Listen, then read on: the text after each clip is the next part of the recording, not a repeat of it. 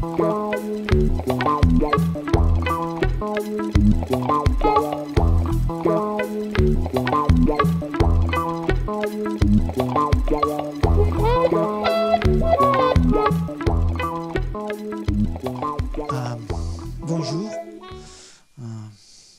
Je remercie beaucoup Gilles Ancien. I thank Fernando Albiac and Gilles Godefroy and Peter Casasa, who are not here, for this kind invitation.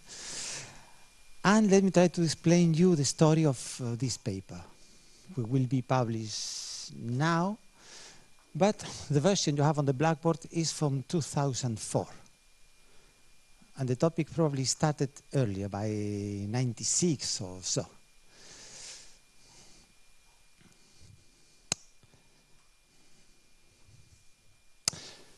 The problem, what I wanted to do in the beginning, by 96, is this. We all knew that you can take a Hilbert space and twist it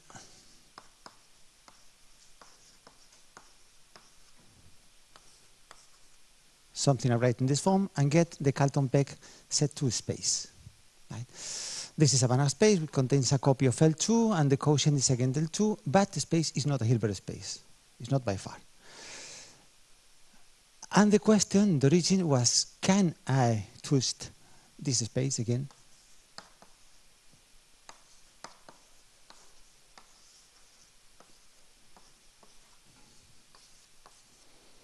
Can I get a Banach space which contains Z2 as a subspace? The quotient is again Z2, but the space is not isomorphic to the product of Z2 by Z2.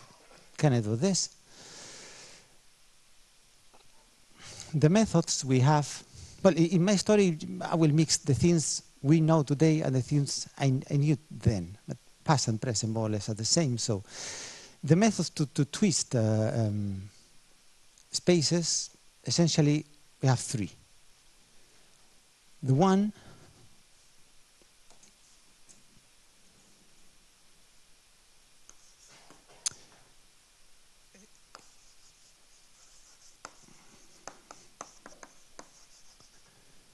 is the Kalton-Peck quasi-linear method.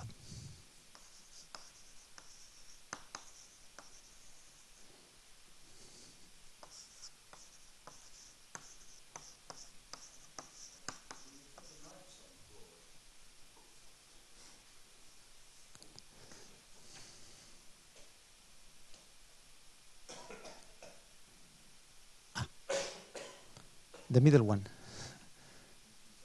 Good. The method is that if you have an exact sequence of quasi-Banach spaces for us, this is the same that a certain type of map called quasi-linear maps from the quotient into the subspace.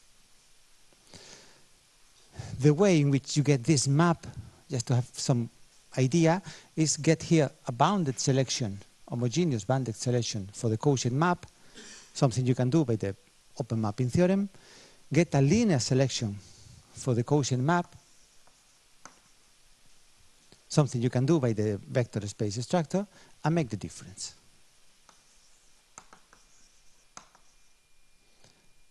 The resulting map is not bounded, it's not linear, it's not continuous, it's not anything, but is good enough to describe the exact sequence.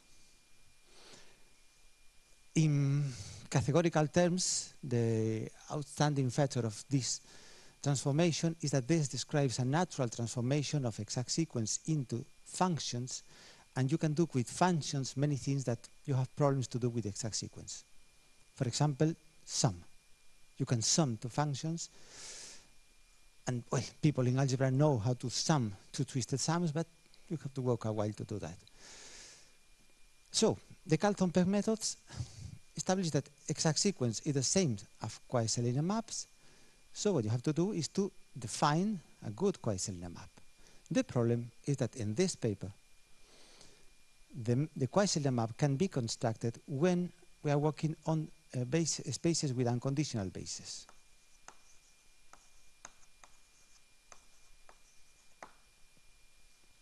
This is the Kalton-Peck twisted sum of sequence spaces. The sequence spaces means spaces with unconditional basis. And the set 2 space has no unconditional basis. Actually, Kalton has a beautiful paper that nobody could improve, saying that any twisted sum of two Hilbert spaces, if admits an unconditional basis, is a Hilbert space, actually. We cannot do that even for LP. Well, so the method was not good enough by then to twist set 2. Then the second method we can rely on is, say, local theory.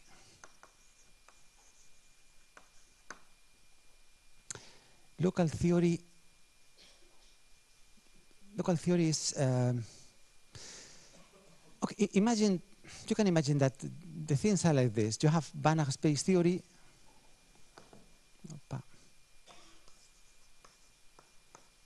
And you have here exact sequences theory. And theorems that you have on Banach spaces, you can translate to exact sequences. You have a Ham-Banach theorem here, you have here Ham-Banach theorem. You have a local theory here, you have a local theory here. Of course, the problem is to discover which is the exact statement and the properties, and then to prove it. Local theory is something like, well, if I had to twist L2, the Hilbert space, something I can try is to twist, say, L2n with L2n, and get something here, xn. And if I can do this in a way that each time, depending on n, this sequence is increasingly far from Hilbert, which means that projections here have norm going to infinity on n. If I can do this, then I passed all these things with L2. And you get a twisted sum of Hilbert spaces, which cannot be a Hilbert space. Essentially, this is what did Enflol in the Straub PCA in the first paper, in which they constructed the first twisted sum of Hilbert space non-Hilbert. The idea is do the same in other cases. But we cannot do this as it is with set 2, because set 2 is not the past in the sense of L2 or in the sense of anything of pieces. You have to do something different. This different is the local theory, right? Banach spaces containing L2n's uniformly then can be twisted for some local reasons. If sequences locally behave well and the space is complemented in the bidual, then the space can be twisted, all that type of things. Using this local theory, I can construct a twisted sum of set 2, show that it exists, but the problem is that I know nothing about the sequence. I know that it exists some twist, and I want to know something, right? The something usually comes from the knowledge of the Quaisselina map, because with this Quaisselina map, you can tell who is this X. This X as a vector space is the product, and the norm on it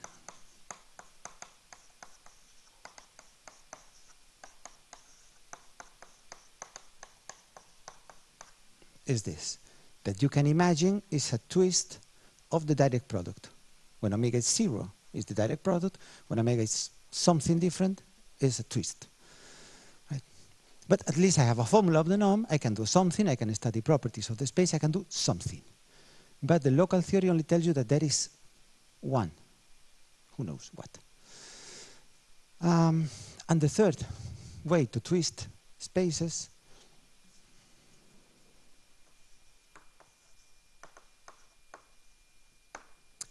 is using diagrams.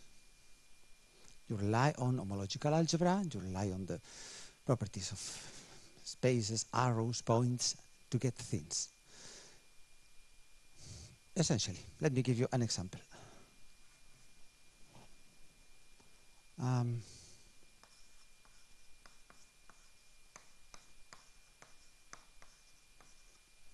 When you have an exact sequence, and you have one operator here, going for another space, then you can make a complete picture in this way.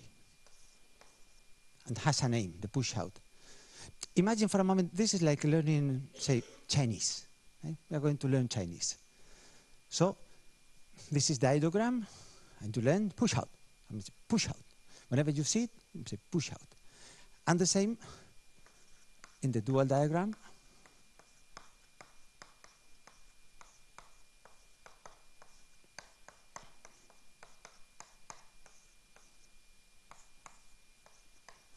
Whenever you have an exact sequence and one operator, you can complete the diagram and get this. It's called the pullback. In Chinese, pullback. And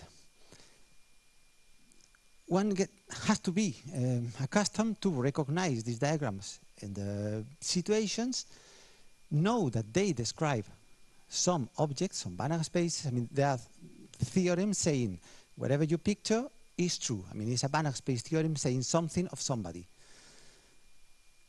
And then use them to construct the twisted sum you want. In the case of Z2, let me see if I learned the process. Good. And good. Almost good. Ecco.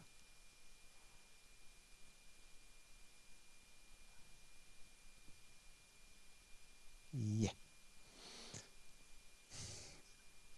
Don't panic. I will explain now what is there. The point is that playing with these diagrams, you can construct this type of cubes, and you cannot see it yet, but there is a diagonal sequence in the, look at the bottom of the cube. This is so sensible. Oh God. This. This is the bottom of the diagram. I don't know why it's twisted, but you can see in the bottom something like an exact sequence beginning with Z2 and something in the middle, right? Or we can do it even better. Oh God. This. Another cube, and in the middle, in the bottom middle, you can see a sequence beginning with Z2, and somebody in the middle. So, diagrams also allow you to construct a twisted sum of Z2. The point is which properties has.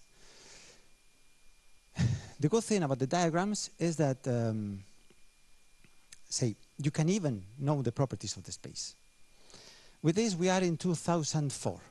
This is the conference, Recent Trends in Banach Spaces in Jerusalem, in honor to Linde Strauss and Zafiri. Recent Trends, I think Recent Trends in Banach Spaces. So by then, well, sometime earlier I had discussed with Nigel this type of ideas. I was sure that he knew how to twist Z2 in, I don't know if using Weisler maps or local theory or something, but I'm sure that he knew. And I showed him these diagrams. I still remember the phase. We were with Wolfgang Lusky, and he took the paper, this one, and say, oh, you have to add to this the ironic way of Nigel to saying things. How nice to be in a paper with such beautiful diagrams. I still remember that. So the point is that somehow he wanted to get involved, but I had to find a way to motivate him to do something. Because diagrams, well, he liked diagrams, but not his taste. And the point is that there is a problem behind. I wanted to know. By then, we are now in 2004. The problem was how to translate this problem into something tasteful for Nigel.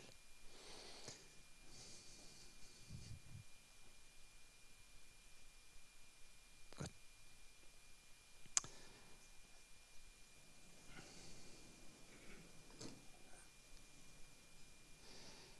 And the key comes because there is a fourth way to twist spaces.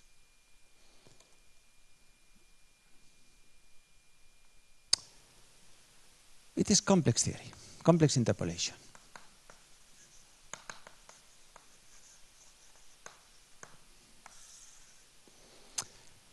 In complex interpolation, you have a Banach space of vector valued functions, holomorphic vector valued functions. You have here a scale of spaces you want to interpolate, and turns out that taking values, the valuation map at some point, gives you here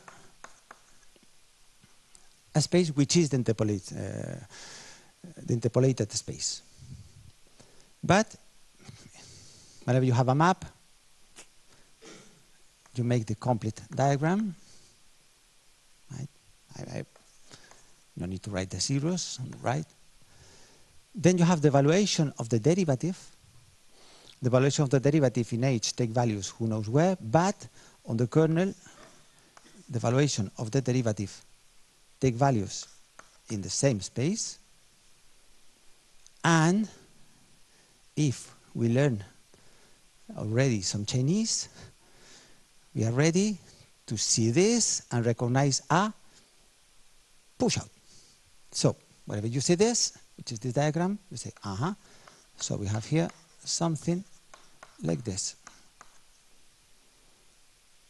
And the sequence here on the back, at the bottom, is a twisted sum of the interpolated space, which essentially means that any Banach space that you obtain via interpolation, you can twist in a rather natural way, which is this. In particular, if we can apply this to set 2 or not, wait a minute. In a particular case, you start here with L1, L infinity. Imagine this is L2, right? Take the value at theta 1/2. Then go to the kernel. This is again L2. And the space here you can compute, which is exactly nothing different from set 2, the Kalton-Peck space. And this is the way in which the Kalton-Peck space appears also by complex interpolation. Right? Of course, Nigel knew all this much better than knowing. He knew, and he made a beautiful theorem saying that whenever you have a scale, interpolation scale, then the evaluation here produces a quasi-linear map, something like the derivative there, which is the quasi-linear map associated to this sequence, right? Which is this diagram.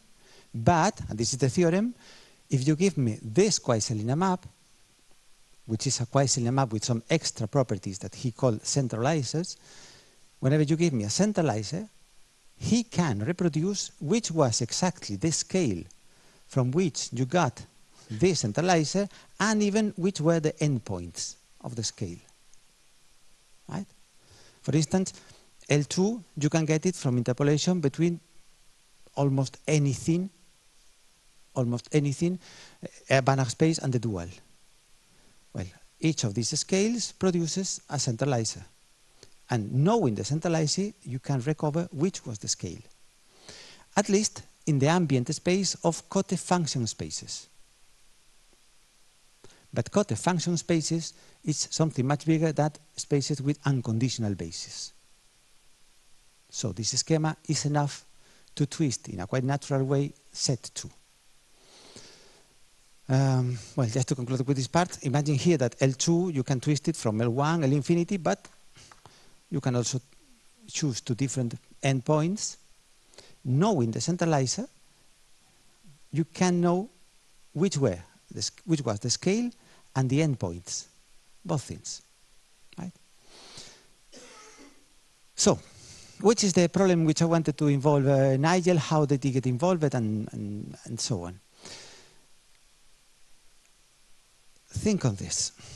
Think on this.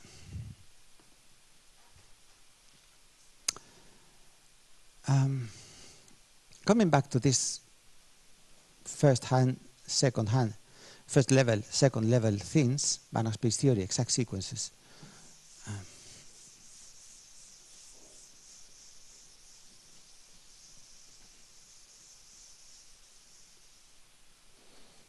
Let's put one example, one theorem in the first level. The idea is that in the Banach space level, the things that live are operators between Banach spaces.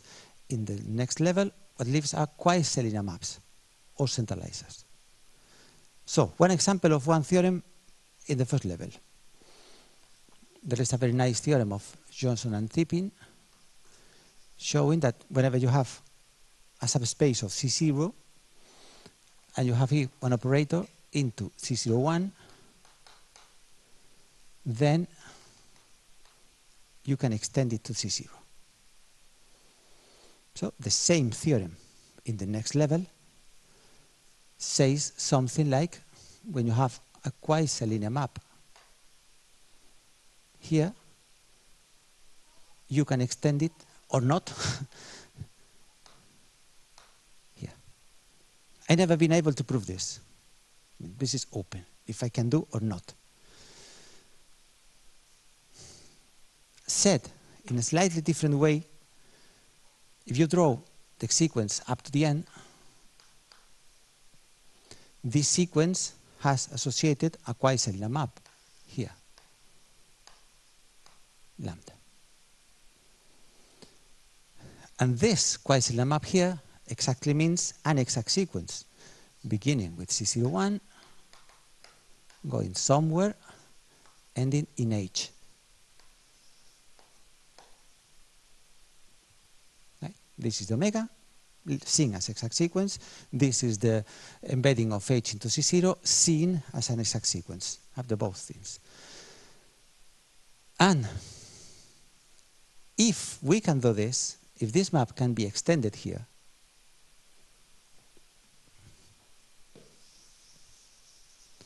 then let me paint here the sequence, right? This is that. If you say that there is a quasi-linear map here extending, this means that here there is something. The general properties of the Chinese, I mean of the diagrams, says that we can complete this thing. And altogether, you can see it this way. The point is, if whenever you have an exact sequence and another exact sequence here, we can split in this way. Exact sequence, right? And we can split. If we can make this diagram out of two sequences, one after the other. This was the question for me.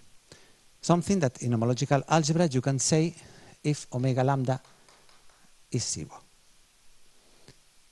For people who know, this has to do with the second derived function x2 and all that type of things. But in diagrammatic terms is if we can twist these things, in function space means that if we can extend these nonlinear maps, and the point was if I could make some interest of this to Nigel so that he get involved. Because if you look at the diagram, when we twist Z2, look for a moment at the previous diagram, not this, this one, and look at the bottom, again at the bottom of the diagram, which I depicted here. Well, sorry, small. This is the bottom of the other diagram. And in the bottom, you can see here in horizontal, the quasi-linear map of Kalton-Peck, the Kalton-Peck map, and in vertical, the Kalton-Peck map. And both are split, which means in this language that if this is the Kalton-Peck map, and here you put again the Kalton-Peck map, somehow this map you can extend here. There is an extension. The extension is the vertical middle arrow you see there. This question I could put in the language interesting to Nigel. Here it says that if you take the Kalton-Peck map, the square is 0. During this time, Félix Cabello appeared. He came with his own theory of making things using by quasi-linear maps, something very interesting because, again, playing with this same idea, what he did is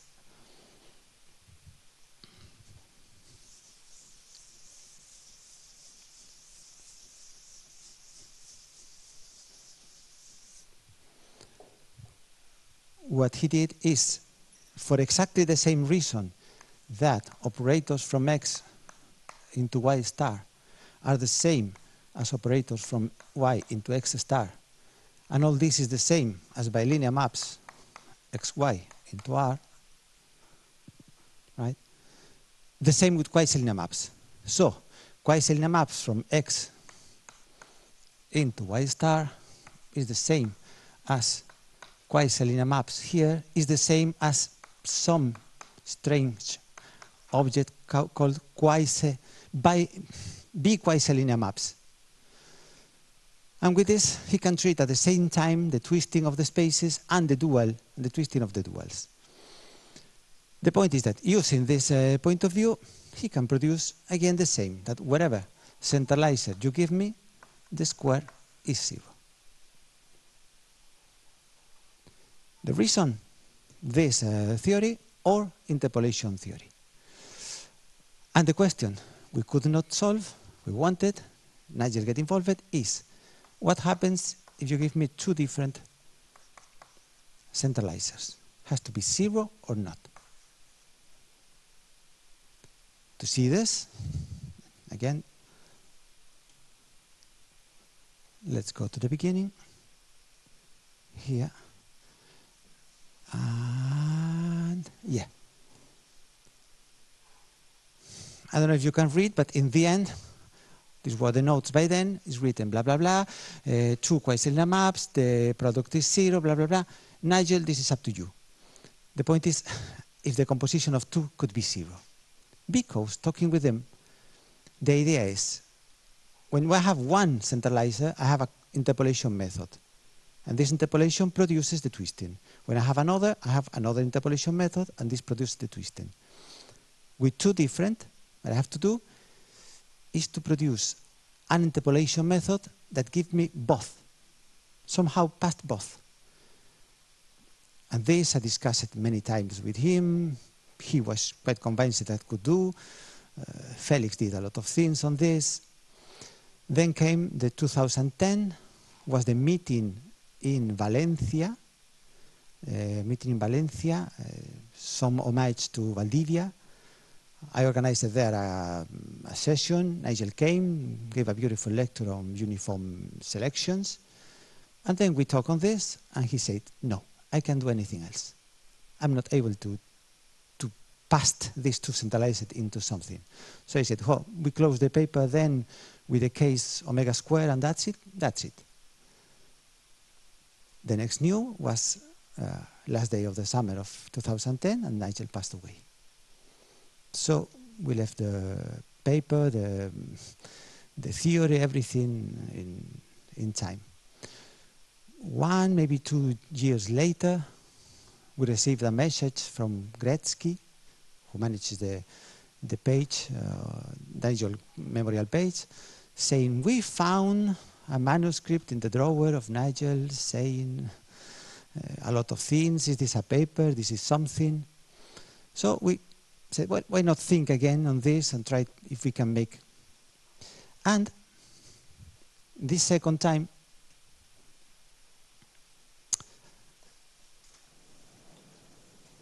well, I use this one. This second time, things have changed because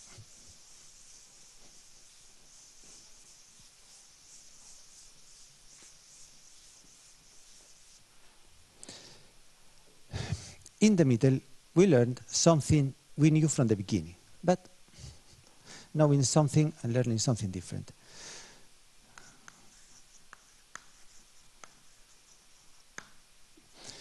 There is a paper of Rochberg, Richard Rochberg, in which he explains a lot of things connecting somehow twisted sums with interpolation.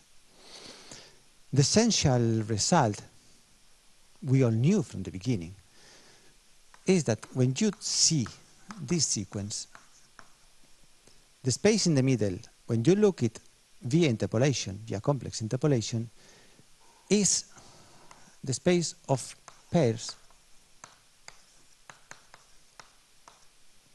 function derivative. The norm on this set of pairs you have to put is the infimum of the norms of the functions taking these values. This gives you an alternative description of the twisted sum space. The point is that in that paper, Rochberg does the same with other constructions. Right? Why to stop in the derivative? Why not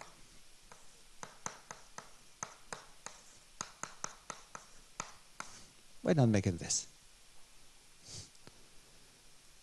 And the point is that this, more or less, gives you a description of the next twisted sum spaces. Here the trick is that you don't have to use the derivative, but the Taylor coefficients. So instead of here, 1. This I have on the blackboard is exactly a description of the natural twisted sum of set 2 that appears via complex interpolation.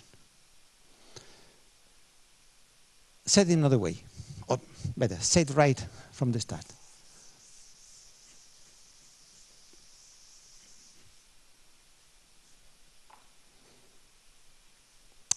If you have an interpolation schema, complex interpolation, Calderon space of functions, scale of interpolation, and then you construct this space. Set n, this is from the function up to n minus 1 derivative. This Taylor coefficients, right? So 1, n minus 1 factorial, and so on.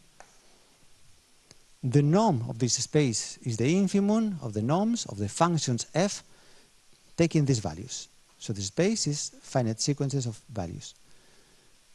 The point is that these spaces you can arrange in whatever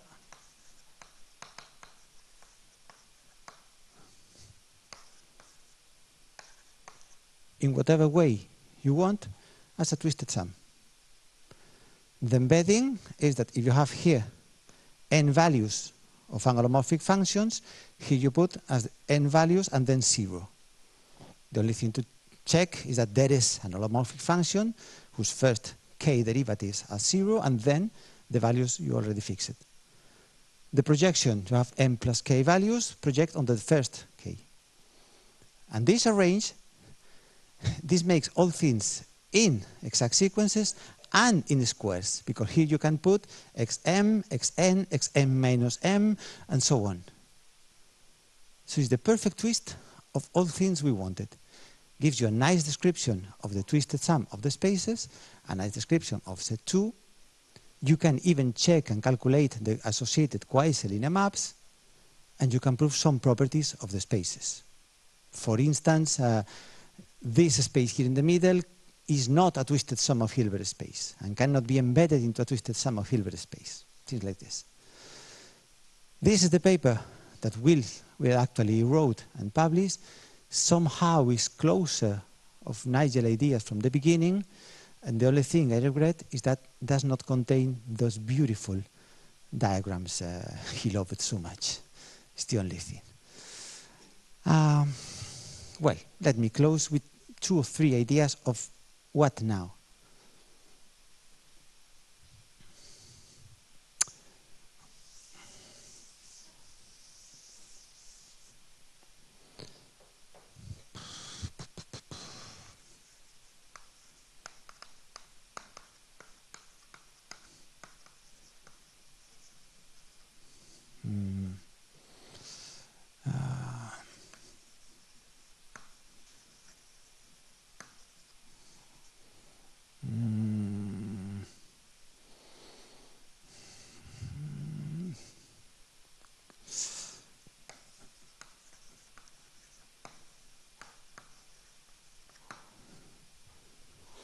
Well, half-baked ideas. Kalton calculus is the name that Gilles invented for this beautiful theory of Nigel of associating scales of interpolation scales with centralizers. Right? properties, how properties jump from one place to the other. The point is that the Kalton-Peck sequence, the starting one, L2, Z2, L2, the quotient map is strictly singular. A property, very good property. This property passes through all these things done with the scales, with the continuous scales. If the first sequence you get is strictly singular, if it is, something you have to check on your hands, then all the others are. So we started to think if there is something like we could call Kalton's strictly singular calculus. Right? If you can, Valentin will come now. I will explain you everything, or at least a few things on that. The strict singularity of the quotient map is interesting because when you want to twist HI spaces, the fact that the twisted sum is an HI space exactly depends on the quotient map is strictly singular.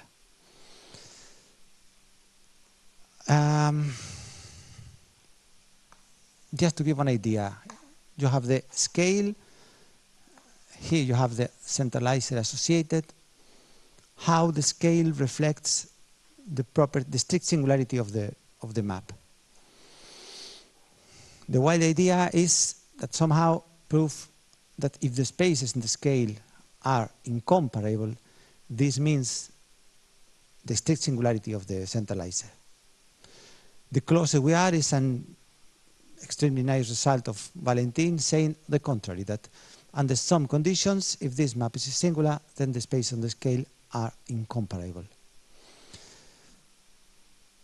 Maybe related to this, I'm not sure, should be the Kalton's trivial calculus. I mean, usually the definition of trivial map in quasi-linear terms is bounded plus linear. Nevertheless, you go to the Kalton's paper, the differential complexes, and the definition he uses from triviality is bounded. This is bounded triviality. Why? Why? Because the theorems work with bounded triviality. And why? Because there is no a theory working in the trivial case. These linear maps all around, if you let them inside, is a mess. So there is not a theory of the correspondence taking into account these trivial maps. Again, the closer we are is that in the context of Cote spaces, you can prove that this map is trivial in the general sense if and only if if it's trivial, the Cote spaces are one the other up to a weight. There was a theorem, a remark of Kalton and Casassa in a paper saying that this happens in sequence spaces, something we had done in some other paper. But the point is that they work also for Cote spaces. I mean, you have Cote spaces, and this map is trivial. What you expected to get is that, well, the only way to get a trivial map is that the two spaces are the same. But no, can be not the same, can be the same up to a weight. So how to manage these linear maps is still a mess. The other methods. Well, everything we do here, I mentioned Rochberg complex interpolation, but you can do it more or less with other methods. There is a paper of María Jesús Carro, Joan Cerdá y Fernando Soria, in which they somehow explain how the real G method, the real K method, can be fit in the same schema. So one could do the same. Could do the same is one thing, how to do it is something different. For instance, this is my favorite topic, although I have nothing interesting to say, but the control function. The control function means that when you have a twisted sum, everything depends on the quasi-linear map, so everything depends on this. And this is what they call the control function. Actually, the definition says the map is quasi-linear in the Banach space term if this is smaller than some constant. Right. But this bound is too large to say anything sensible. The point is how we can control this function. And the problem inside is not how to control this function. The problem is how to make this a function. because this is not a function. This is something taking values in blocks of elements of the space. In the work with Valentin and with Manuel González, some magic formula appears. The formula is that when you start with an interpolation scale, then somehow this behaves like the logarithm of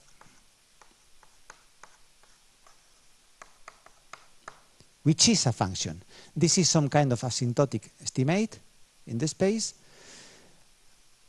and this you get is not so strange after the moment we think that the Kalton-Peck maps essentially are this, where A0 and A1 is, A0 and A1 is the Lozanowski factorization in the interpolation scale. I mean, the part on the right is you have a scale, you have a point, you have the centralizer here. Well, this centralizer essentially is this, x logarithm of the Lozanowski factorization of x. With this idea, you get an asymptotic estimate on the space of a certain type, and this behaves as the control function, actually with x here. But we cannot reproduce for the moment this for other methods, so something is not clear here. Well, this is most of what I wanted to say. From time to time, I think, this is only my personal view, that actually Nigel's last paper is something in the drawer that says, paraphrasing Leonard Cohen, I have tried in my way to be me. Thank you very much for coming. And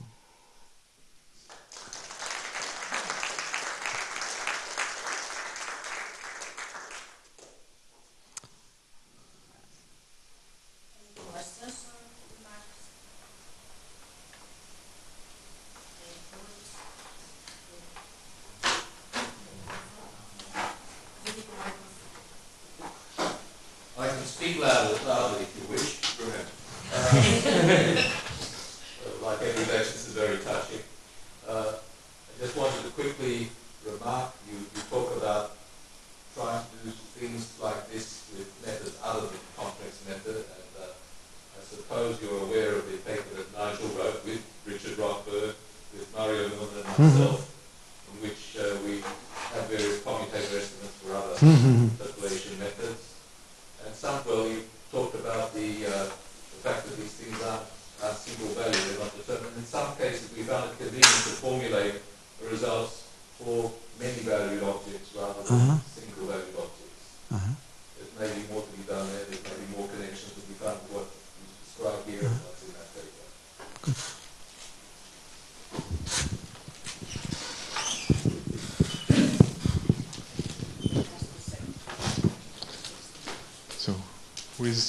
No. I don't need the microphone. I just wondered if it's possible to make available in a printed version at the front this paper. This one?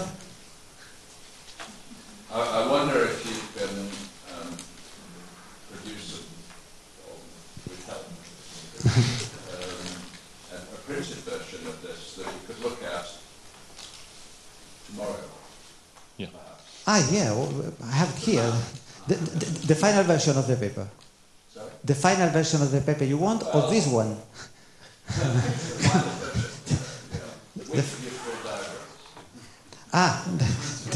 The diagram is the old one. Is this one? Yes, I have it. I have it.